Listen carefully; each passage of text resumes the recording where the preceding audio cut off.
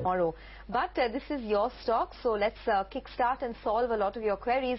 Joining us on the show today, we have Meghna V. Malkan of malkansview.com to answer all your stock-specific queries. And we have Hemant Rustagi of Wiseinvest Advisors, who is our personal finance expert as well. So we'll get to the queries in a bit. First up, we have Parasini, who writes in to us from Nagpur. She wants to know which is the best ELSS plan or equity-linked savings scheme that she can invest into. She is 45 years old and is a professional. So we only have these details. Hemant, what would your own recommendation be? I think the first thing I would say that, ELSS is a great option for someone, who wants to save taxes and also want to participate in the growth of the equity market. And, another good thing about ELSS is that the lock-in period is only 3 years. So the best thing is that, if you can make this as a part of your overall asset allocation, I think it can be really a great option. There are two funds that I will recommend for him. One is Reliance Equity Tax Saver, he can look at, and the other one is Access Long-Term Equity Fund. So out of these two, he can invest one, but it depends on the amount. If he's investing, let's say, 1.5 lakh rupees, then maybe he can divide it into two. But another good thing I want to add here is that it's good that he's thinking of investing in this at the beginning of the year. When you invest in an asset class like equity, and you plan at the beginning of the financial year, you have an opportunity to invest every month through SIP, which means that you can actually, take the advantage of volatility in the marketplace and benefit from averaging. So I would say, I think he has made the right choice. He should look at these two funds for investment. All right, Parsini, I hope you were listening to that. That's good advice that has come in from Hemant. Up next, Monica Joshi calls in from Pune. Hi, Monica. Hi, Sumera. Hi, good afternoon. Good afternoon. I have a question on Motherson Sumi. Okay. Hi, but this is our stock query segment. So let's get someone who writes into us from Mumbai. Nikhil has written to us. He says he can invest 10,000 rupees per month. Okay, this is a personal finance query, and he wants to know if this is the right time to invest in mutual funds. If yes, which ones should he be choosing? He's a long-term investor and he's only 27 years old and is a professional. Hemant, the good part is that at a very young age, he has the wisdom to invest into mutual funds. What would your recommendation be to someone like him? We don't know what his previous or other investments are, but given that he has a minimum amount that he wants to put in, what mutual fund schemes would you advise? Well, I think, Sonia, as you rightly said, one, he's quite young, and his time horizon, he said he wants to invest for long term. Another important factor is that he can invest every month.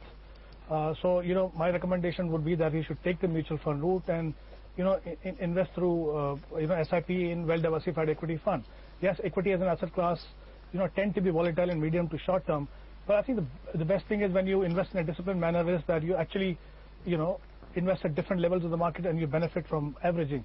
And the fact that he will be investing on a monthly basis, I don't think you really need to worry about the volatility in the market. In fact, if he follows a disciplined approach, he will benefit from this volatility. So my view is that he should straight away go and start investing. For an investment of 10,000 rupees, I would recommend 3 funds which will have a good mix of large cap and mid cap and small cap stocks. He can look at IDFC Premier Equity. He can invest 4,000 rupees in that.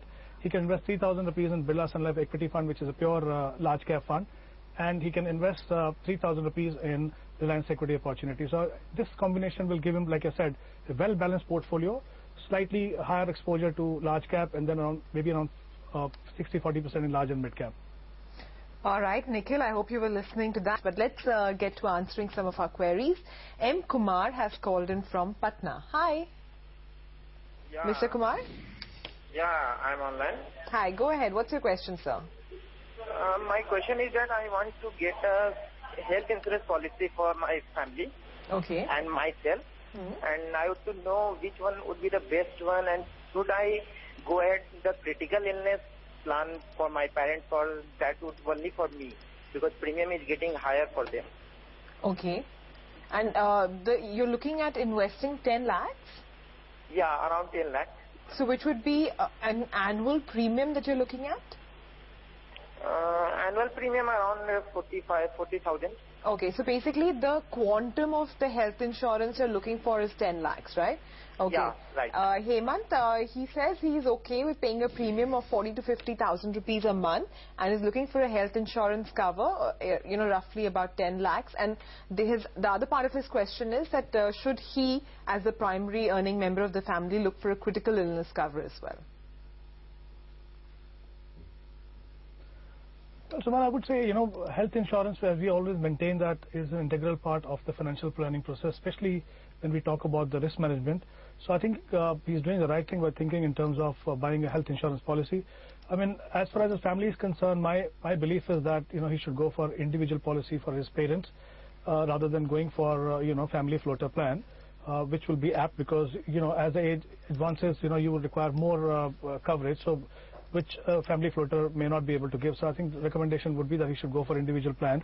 A couple of plans that I'm recommending for him. One is he can look at Optima Restore of Apollo Munich and Heartbeat Gold of Max Pupa. Critical illness, definitely I think is very, very important because the good thing about that is if something happens for the illness that which are covered in the critical illness policy, you get a lump sum. So yes, I think it will be a good idea to include the critical illness in that. All right. We'll have to thank both of you for joining us and taking us through all the personal finance and stock-specific queries. We have one stock that's in focus now.